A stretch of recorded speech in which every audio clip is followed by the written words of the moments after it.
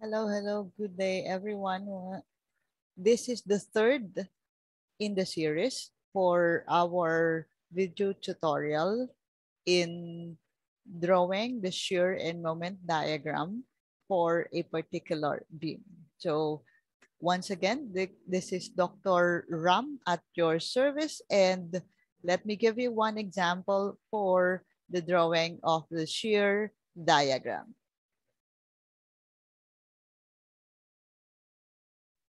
So as you can see here in our figure, we have a simply supported beam. This is point A and this is point C. So what we are going to do is to draw the shear diagram for this particular beam loaded with a triangular load of 18 kilonewton per meter, beginning at A with a zero value up to 18 kilonewton per meter, and we are going to set this to be 5 meters, while this one is 3 meters. Remember, these are all drawn not to scale.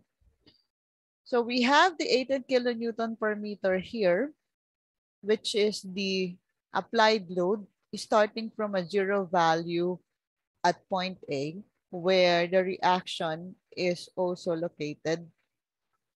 And then at point C, there is another reaction for the beam support reaction. So we have a hinge support and a roller support. So what we are going to do is to draw the shear diagram. So the first thing that we have to do is, again, to determine the reactions at A and C. How do we determine the reactions at A and C? We take summation moment at either point A or point B. Point C.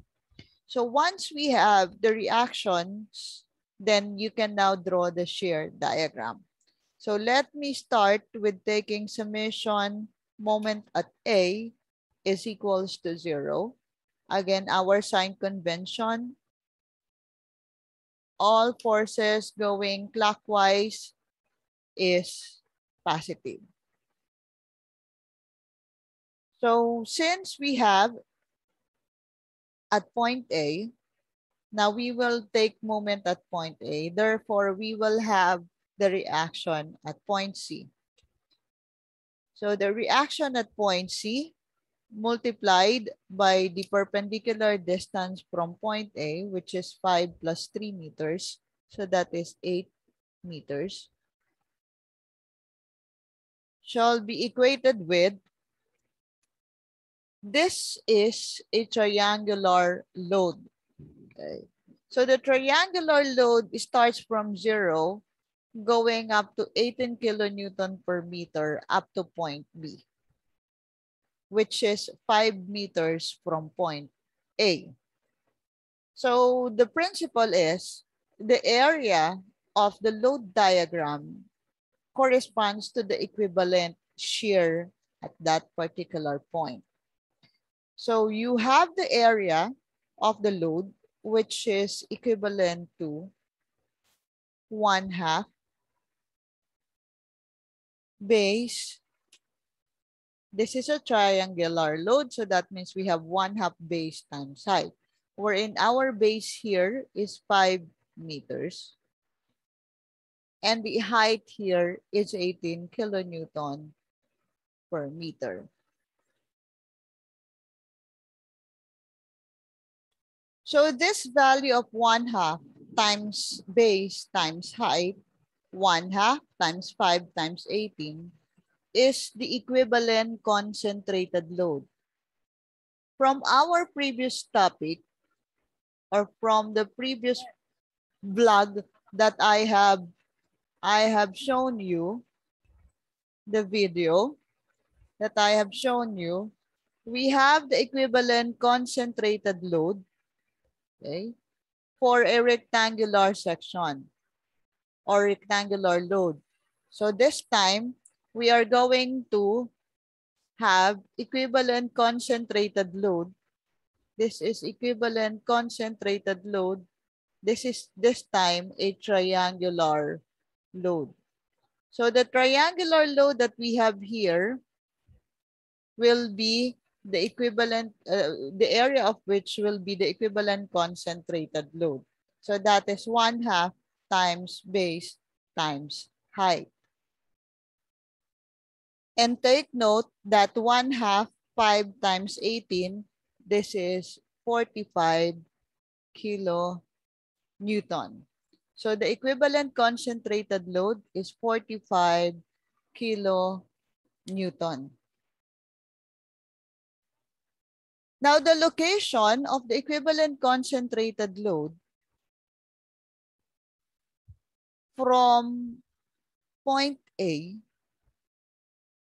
is 2/3 of the span of the load. So we have yet to determine this value of X. According to the principle, that is simply equals to 2/3 of the span. While this distance is 1/3 of the base. So this is 5/3, while this one is 2/3 of base times of base of the load. So if we are going to, let's say this is R sub A, this one will be 2/3 of 5. That is 2/3 of 5. So what we are going to do is to take moment. So since we have here the area which of the load, which is equivalent concentrated load, equivalent to 45 kilonewton. And if you are going to take moment at A, then that would mean we have the distance here. We're going to multiply it by 2/3 times this distance, which is 5 meters. So we will now be able to determine the reaction at C. And if we are going to calculate, we will have this is equivalent to 75/4, or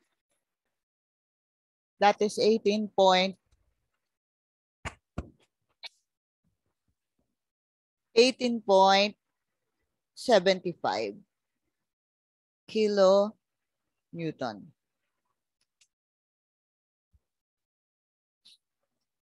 Now we will take summation moment at C is equals to 0. Clockwise positive. In this particular case, we will be able to determine the reaction at A if you take moment at point C.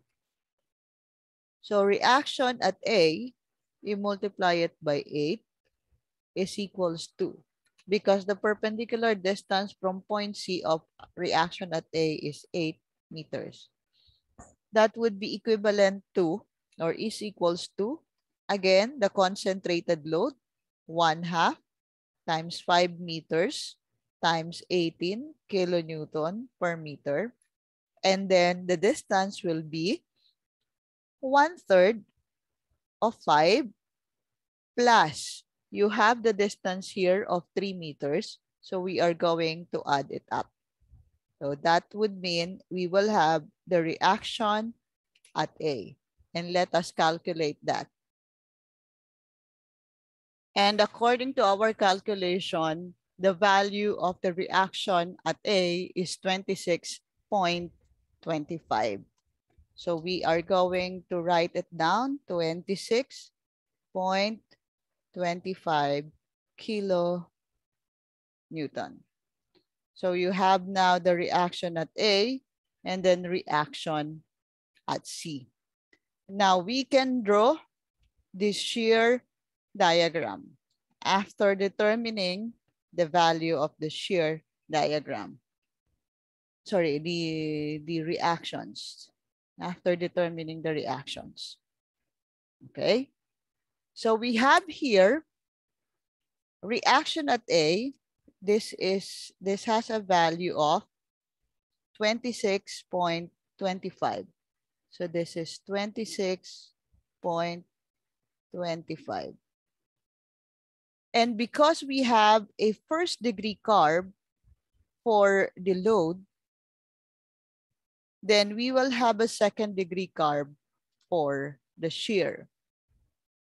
And that would mean we have to determine the shear. That would be the shear diagram. And this is a second degree carb. So this one is a second degree carb. And this one is the point of zero shear.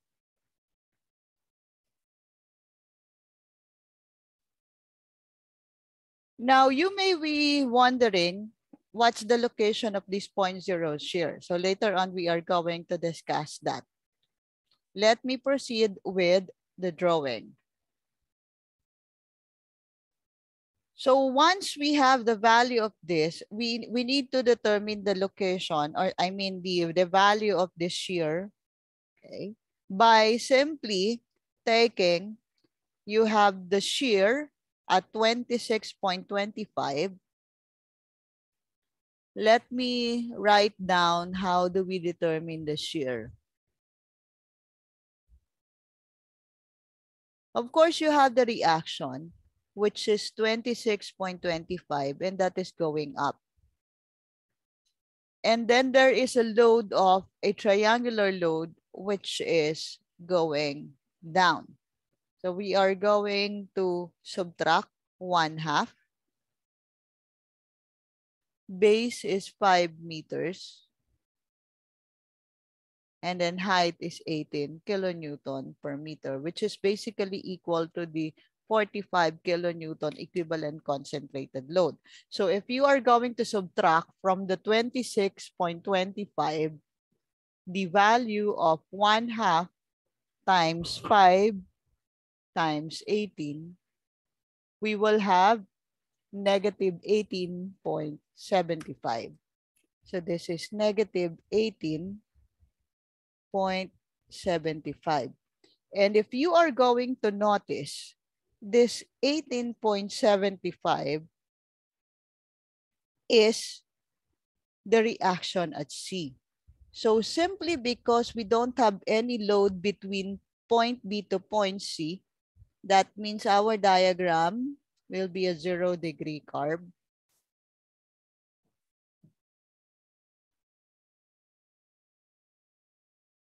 By the way, this is a first degree carb, okay, for the load diagram. So this is a 0 degree carb. And then you're going up, okay, minus 18.75 kilonewton. We are going to add the reaction at C upward, which would give us a value of 0. So that would become 0. So this is positive, this is negative, this is the 0 carb. Then that means this will be our shear diagram. Now, you may be wondering, how do we determine this location? Okay. So that particular location of point of zero shear, remember that the point of zero shear is important because that is the location where if you are going to determine the moment, that is the location where the maximum moment is located. So if you would want to determine the location of that, let's say we are going to set that as X. And we have yet to determine that value of X. How do we determine? Now, if you are going to notice, we can isolate a triangle here. That is the load actually. Let us isolate the triangle here. This is 18 kilonewton per meter. This is 18 kilonewton per meter, while this one is 5 meters. So the distance is 5 meters. And we have yet to determine the location of the value of x. And remember that the value of x is this distance. Okay, so from here to this point, from the support hinge to the point of zero shear. So if you are going to set this as our isolated triangular load, we can make use of the ratio and proportion. So how do we do that? By ratio and proportion, if you are going to refer to our figure here, by ratio and proportion, this smaller triangle is to this triangle. So by the way, this is a right triangle. So you can use the ratio and proportion. So by ratio and proportion, we will have W, this W is to 18 as you have the distance of X is to 5. So that would mean we have the value of X with respect to W. So if you are going to determine the value of W, that is simply equals to 18 over 5 times X. So that's all for today. This is Dr. Ram at your service. We have solved another problem, and see you on my next vlog.